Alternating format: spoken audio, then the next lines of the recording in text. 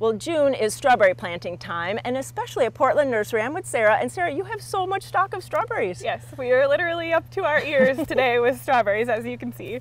Definitely. But we narrowed it down a little bit for the show today. We've got June bearing and ever bearing. Okay. So the June bearing strawberries are going to produce all at once. So they're really great for like jams, sauces, big parties, that type of thing. And then the ever bearing, which are also called day neutral.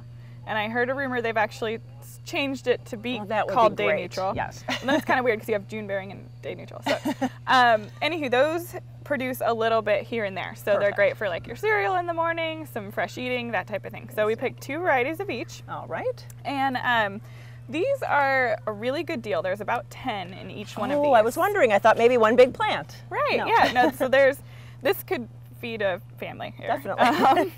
So the first June bearing one is the Rainier that we picked. So yummy. Rainier and Hood are the ones we picked for June bearing. They're known in this area. They're like originated in the Pacific Northwest. The thing about the Rainier the Hood's good for freezing too, but the Rainier is good for freezing. Really sweet flavor. A lot of people have probably had them in restaurants and things like that. They're very popular. The Hood is as similar as well. And that one's probably the most popular famous strawberry that we have in this area.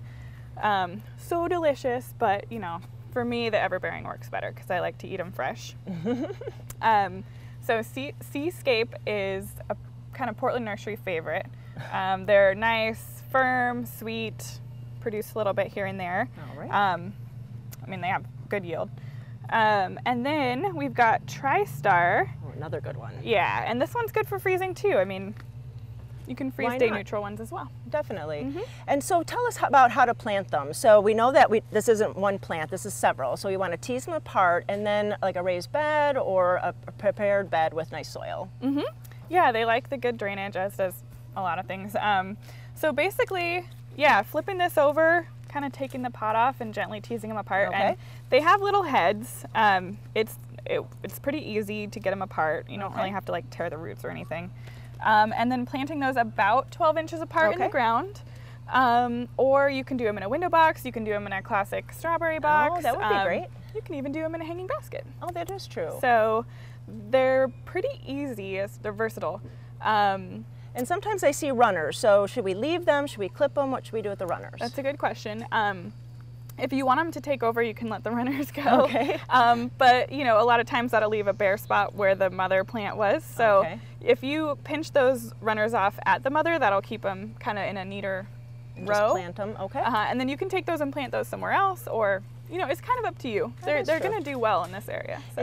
It is strawberry place, isn't it? We are very well known for it. Yeah. And then fertilizer. A good fertilizer at planting, and then after they're done blooming would be, or fruiting would be good. All right. Well, you know, you can see that they have lots of stock here. And if you have any other questions, you can go to the website and they have care sheets there and all of the varieties that they carry. And there's differences in all the different varieties. So you can pick some for your own strawberry patch at your house. Thanks so much. Thank you.